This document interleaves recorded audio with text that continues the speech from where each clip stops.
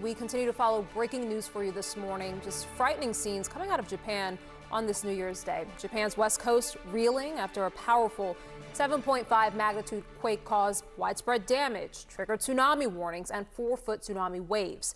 This is the moment that the quake struck just a few hours ago. You see that building crumbling to the ground on the screen's upper left side there. And take a look at the scene from inside of an office building.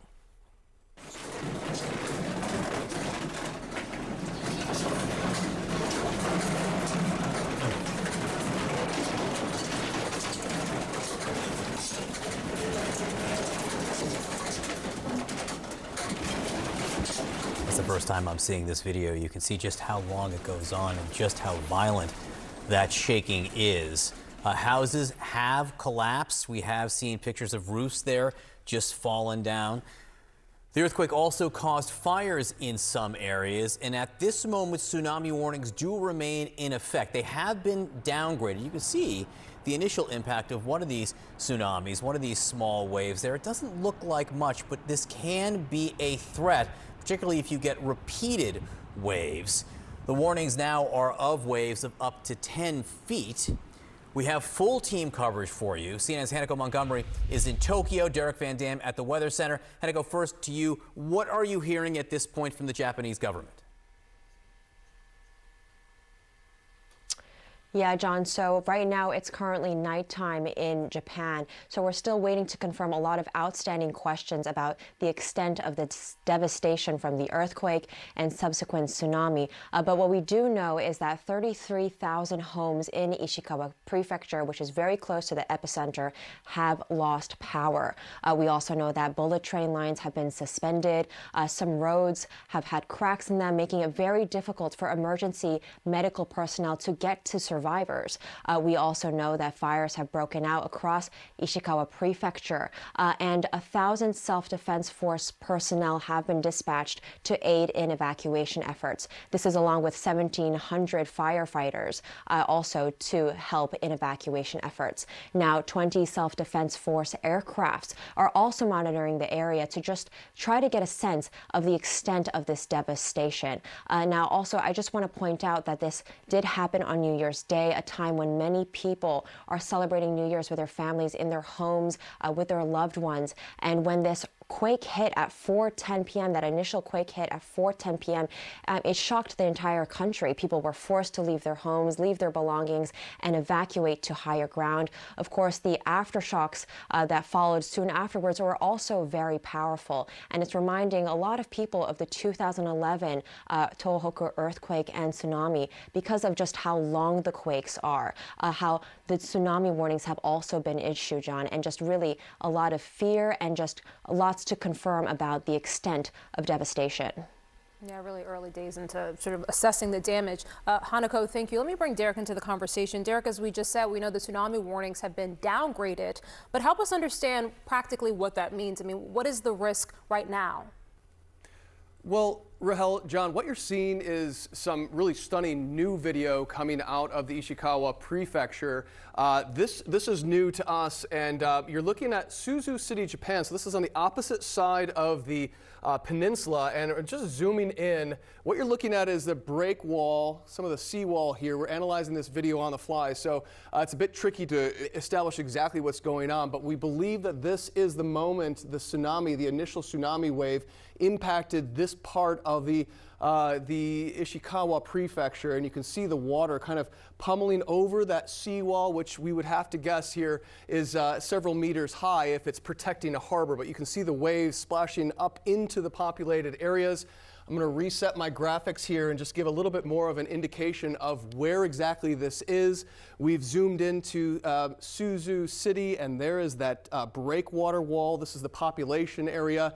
And again, this is on the opposite side of where the magnitude 7.5 earthquake actually occurred. So we're getting some profound video of the tsunami wave that has actually moved in.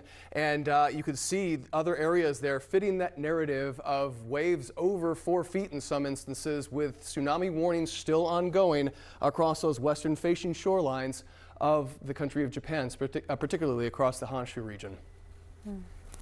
All right, Derek Van Dam, thanks to you. Hanako Montgomery, who is in Tokyo, our thanks to both of you. Well, let's continue the conversation now. Joining us now is Robert Geller. He is a seismologist and emeritus professor at the University of Tokyo. Robert, good to have you today. Can I just ask, I mean, you are in Tokyo. Did you feel the earthquake? Can you share with us what your experience was? Well, I felt the earthquake, but only very, very low level shaking. I had the TV on, and the warnings of an imminent earthquake striking Ishikawa Prefecture were repeated on a loop over and over again with a kind of horn warning people. So that was very dramatic. But actually, you could hardly feel anything in Tokyo. Oh, that's really interesting. In the video that we're showing, I'm not sure if you can see the screen right now, but the video is also quite dramatic. Monitors and office buildings really shaking. From your perspective, I mean, what is the biggest risk right now? What are you watching right now? Well, there are two risks. One is the buildings that have collapsed or partially collapsed. If there are people trapped in them, the emergency forces have about 48 hours to get the people out, or mostly it's too late. So that's a race against time, and I'm sure the firemen and self-defense forces will do the best they can. The second risk is there's a very small probability, maybe only 1 or 2%, that you could have an even bigger earthquake in the next week or two. There are sure to be aftershocks, but almost all the time they're smaller than the main shock.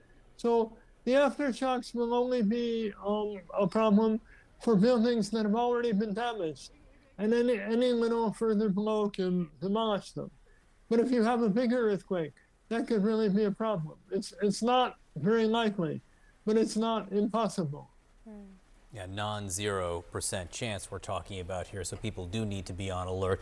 We have seen some images of some of the smaller waves, the initial tsunamis that did occur from this. There are still warnings in effect for waves of up to 10 feet high. How long do you think people need to be on alert for the water there?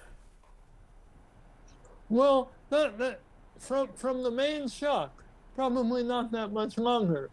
I think perhaps the government is being a little overly cautious, bearing in mind what happened in 2011.